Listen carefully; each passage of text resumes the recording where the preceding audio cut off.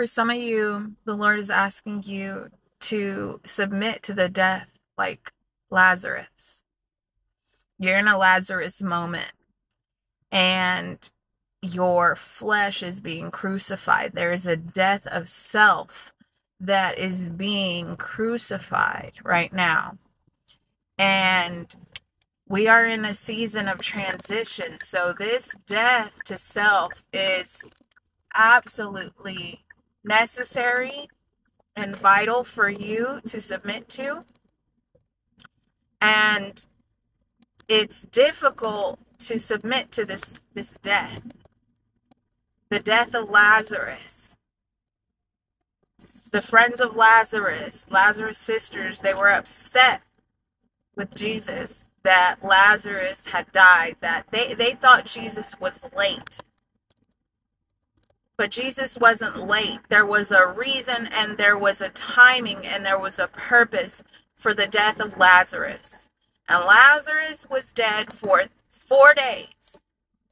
4 days Lazarus was dead before the Lord raised him up.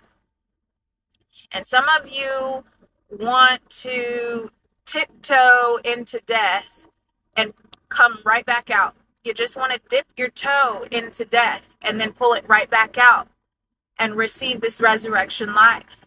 But that's not how it works. Lazarus was dead for 4 days. 4 days represents completion. It represents dominion, power,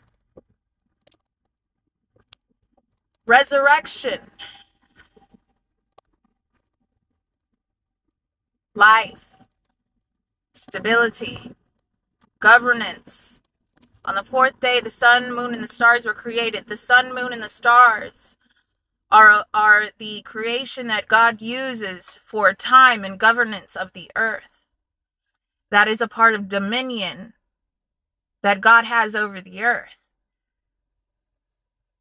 And in order for us to walk in that dominion, to walk in resurrection power, there has to be a full, complete death, a 4-day death, a complete fullness of death. Not a tiptoe, dip your toe, run away, pull back. You have to fully immerse yourself in death with the Lord Jesus Christ to be raised up with him to new life. And so right now, as you're in this transition phase, you are putting off your mortality and putting on his immortality. And on the fourth day, you will raise up. But you must surrender